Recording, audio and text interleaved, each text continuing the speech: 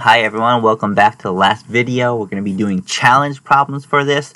Challenge problem including pretty much combination circuits, but making it seem a little bit more confusing. Alright, so if you guys can do this, you guys should be good for the rest of the chapters when it comes to circuits. So let's look at this diagram here.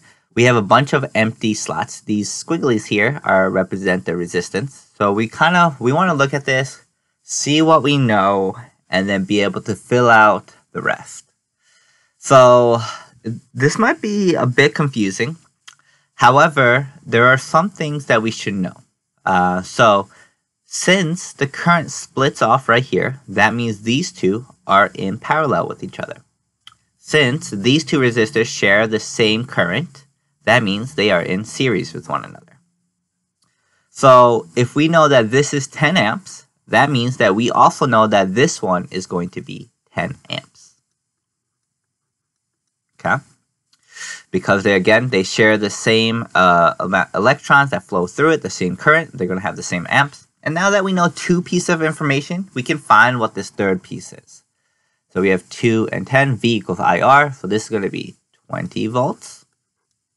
And over here, this is going to be 3 times 10, so this is going to be 30 volts. Now, what we should know is this battery has a total of 120 volts. So what that means is everything here should add up to 120. So if we have 20 volts here, 30 volts here, there should be 70 volts remaining. Since these two are in parallel with each other, we should know they should have the same voltage, and they'll have the same voltage of 70 volts. Okay? It's going to be pushing the electrons here to here, and it's going to be 70 volts. Now that we know that, we have the V here and the I here, with V and I. Now we can find what these two R's are. So if this is 7, this is 7, that means this has to be 10 ohms. If this is 70, this is 3. Ooh, let me just do 70 divided by 3 real quick. And I get 23.33 ohms. 23.33 ohms. Okay? So again, the quickest thing to know is just try to gather your information and see what you know. When they're in series with each other, they share what their current is. When they're in parallel with each other, they share what their voltage is. Anything else to know? Whenever it splits off like that, that means they're in parallel. Whenever they're sharing the current, that means they're in series. Okay? And if you get one, everything else starts to make sense. All right, now let's look at this one. Find the total resistance of the battery when we're looking at this. Okay, so when we're looking at this, it might be confusing. Okay, what's in parallel and what's in series? Again, what you want to know is where is this going to be sharing the current and where is the current going to be splitting off? So I want you to primarily look at the junctions here. When you're looking at the junctions, I want you to think, okay, so where is the current being shared and where is this splitting off? And what you should see is there should be pretty much one spot where it's being split off. The current is getting split off here and it's going into these two junctions here. So if the current is the same throughout this entire wire, that means these 3 resistors are in parallel with this right here. I'm going to draw a different way, which might make it more clear for you. So this is 120 volts. It shows in part B. And then what we know is it's going to look like 1 like that. And there's another one here. It's going to be 1, 2, 3. Okay, and then it comes back like this.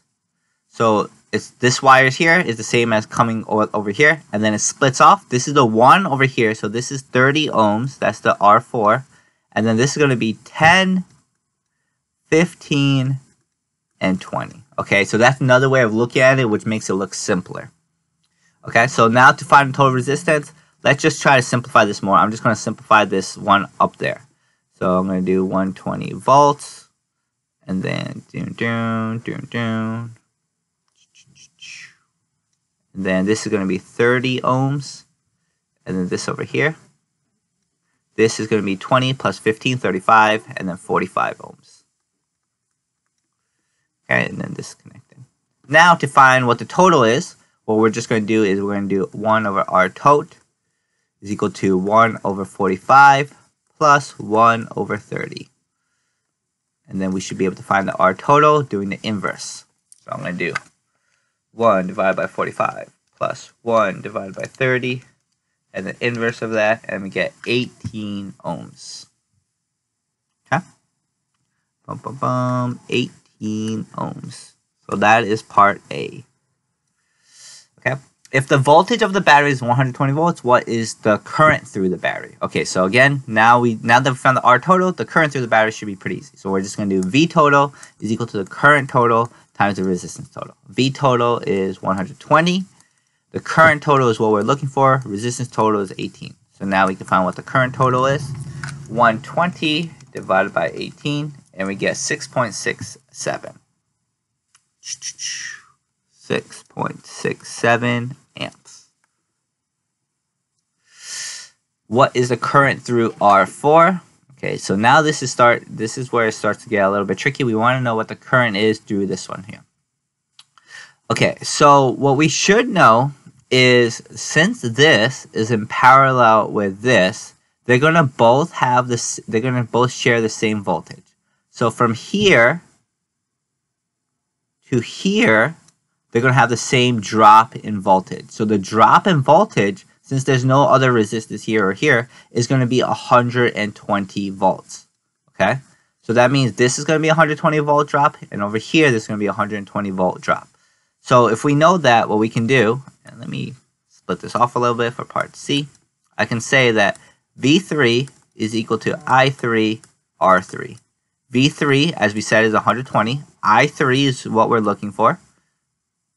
Oh, sorry, V4. I just said 3 because I saw 30. I4. I4 is what we're looking for, and R4 is 30. And then I4 is going to be equal to 4 amps. Okay? Now that we know this is 4 amps, and we know that the total current is 6.67, we should know if 4 amps is going this way, over here there's going to be 2.67 amps going that way. And that should make sense because, again, there's more resistance over here than over here. So if we know that 2.67 is going through all of these, now if we're trying to find what the voltage is across R2, we know that this current here is 2.67 amps. And now we can find the voltage doing V equals IR. So I'm going to do V2 is equal to I2 over R2. V2, I2 is going to be equal to 2.67. R2 is 15. Okay, 2.67 times 15. 15 is going to be 40.05. 0.05 volts.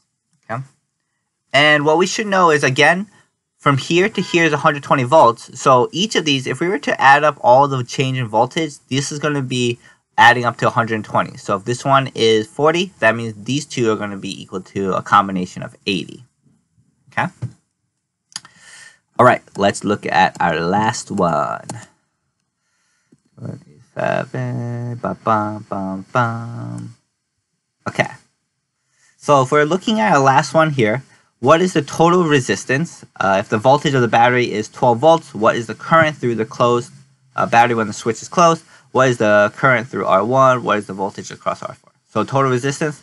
Again, what we want to do is whenever it splits off, that means that they are in parallel. So this current is splitting off into 3 directions here, and we're going to do that. So first what we're going to do is we're going to simplify the one on the top here and the one at the bottom. So it's going to look something like this. Whoa, wow. Pretty bad. Okay, let me start over. And then we're going to have 1 going straight down the middle. This is going to be 12 ohms. And then we're going to have 1 going down here. We're going to simplify that. So this one simplifies 10 plus 14. So this is going to be 24 ohms. And the last one we're going to simplify as well. 20 plus 16. And that's going to be 36 ohms. Okay. And then we're going to have this to be a closed switch. Okay, so what is the total resistance? Now we have to just do 1 over R total is equal to 1 over 36 plus 1 over 12 plus 1 over 24. Okay, so I think they made this pretty simple for us to do it without a calculator, but I will do it with one. Plus 1 divided by 24, inverse of that, and we get 6.55.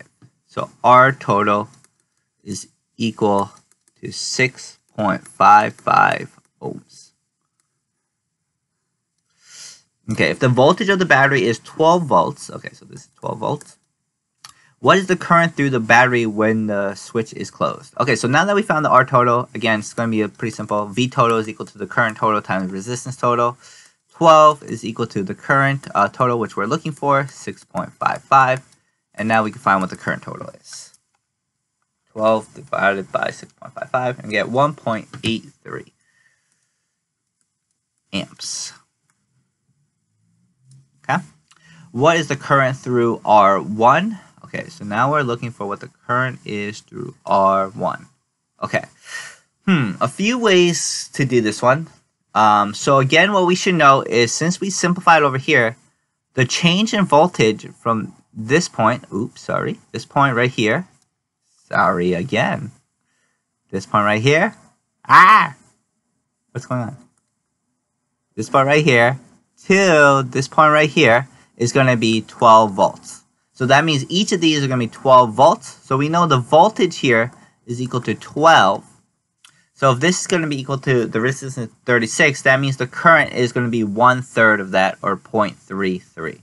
So I know that the current at the top here, V equals IR, V equals 12, R equals 36. So this is going to be 0.33 amps. So throughout this whole wire here, it's going to be 0.33 amps.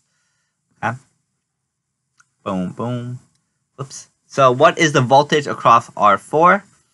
What is the voltage across R4? Again, so we know that throughout this whole thing, it's going to be 12 volts. However, these are in series, so we know that the voltage change in this one and the voltage change in this one, the total is going to be 12, but we don't know how much is in which one. That being the case, let's first find what the current is going to be. So we know the total voltage is going to be 12 over here, and the resistance is going to be 24. So that means we should know that the current is equal to 0.5 amps, because 0.5 times 24 is equal to 12 volts. Now, if we know that the current here is equal to 0.5, we can find what the change in voltage is here. 0.5 times 10 equals 5 volts. Okay, so we get the voltage change is going to be equal to 5 volts. And then we would know that this one is equal to 7 volts because we know the total should equal 12. Okay? Bum, bum, bum. All right, thanks for watching.